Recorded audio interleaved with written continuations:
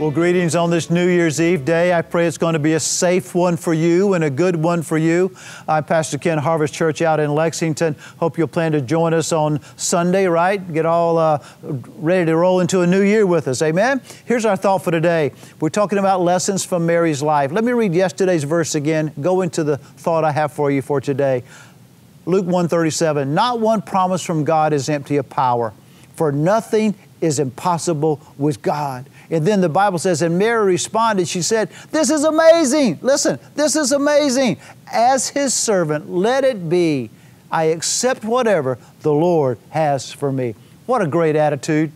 What a great attitude to recognize that God's presence in God's promise is God's inherent power. And where there's the power of God, I can say, this is amazing, because I know whatever God's will is for me, for 2021, I know the Lord is with me. We're ending the old. 2020 is behind us. We don't know what to expect in 2021, but I can expect this, the presence, the promise, and the power of God in my life. This is amazing.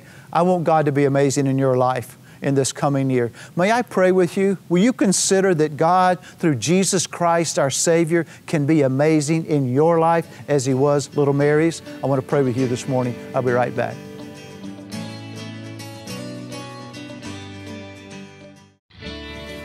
Pray with me. Father, in the name of Jesus, I pray you would watch over everyone today and through this weekend.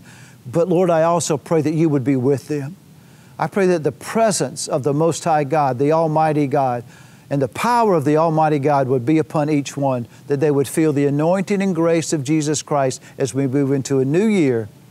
In the name of Jesus Christ, amen and amen. The Lord bless you. Happy New Year. Be safe.